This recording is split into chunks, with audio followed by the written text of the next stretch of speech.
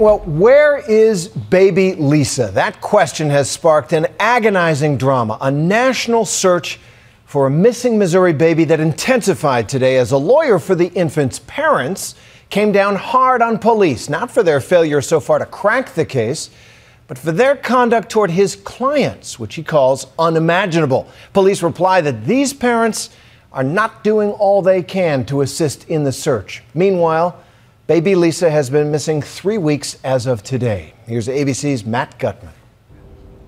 Over the past 3 weeks, the Kansas City Police and FBI have been chasing literally 1,000 leads across the country to try to find baby Lisa, the missing 11-month-old girl.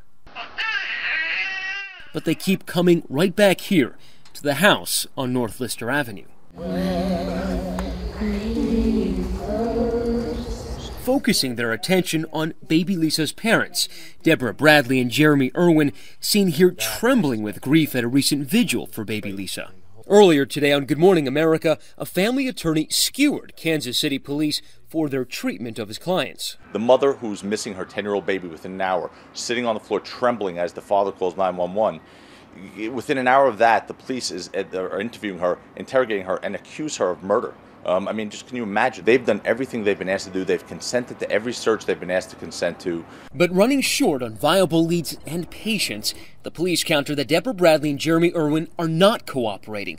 Specifically, the couple has refused to be interviewed separately by police since October 8th, nearly 3 weeks ago. Authorities take it a step farther, saying Bradley and Irwin likely have the answers that could lead police to baby Lisa, answers that they say any parent should know about their child, about their whereabouts, bedtime, schedule.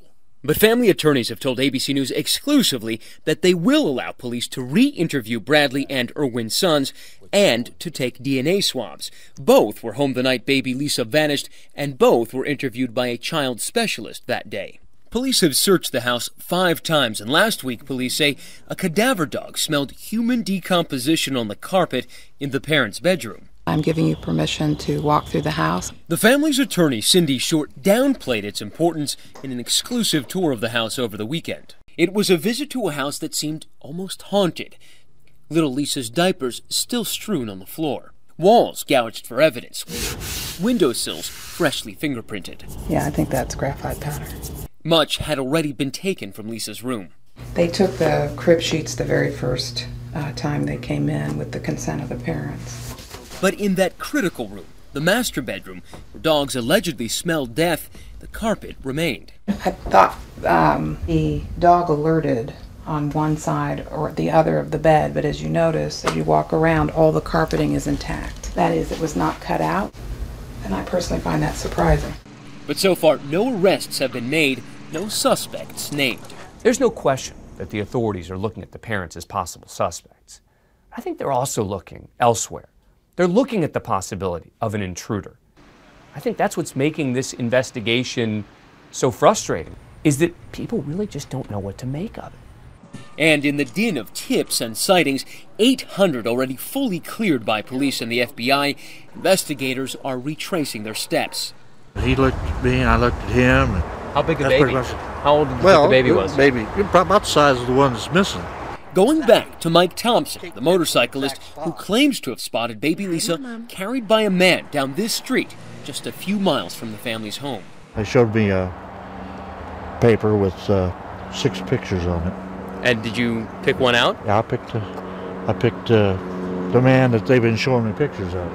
ABC News obtained the picture of that man and learned he has been questioned by police multiple times. We showed it to another eyewitness who lives just 3 houses away from baby Lisa's parents and who claims to have seen the same thing several hours earlier. A lone man walking with a nearly naked baby in the middle of the night. Do you recognize that man? No, I don't recognize him. Similar sighting, very different ID. I know that he was tall and slender. As far as his head, we thought he was bald, like we seen a shiny head.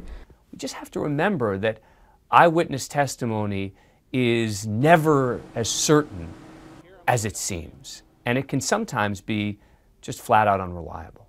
Still, no suspects and no hard evidence as the parents continue to shy away from the cameras. All that remains is the fog of mystery, seemingly as impenetrable as it was the night baby Lisa disappeared.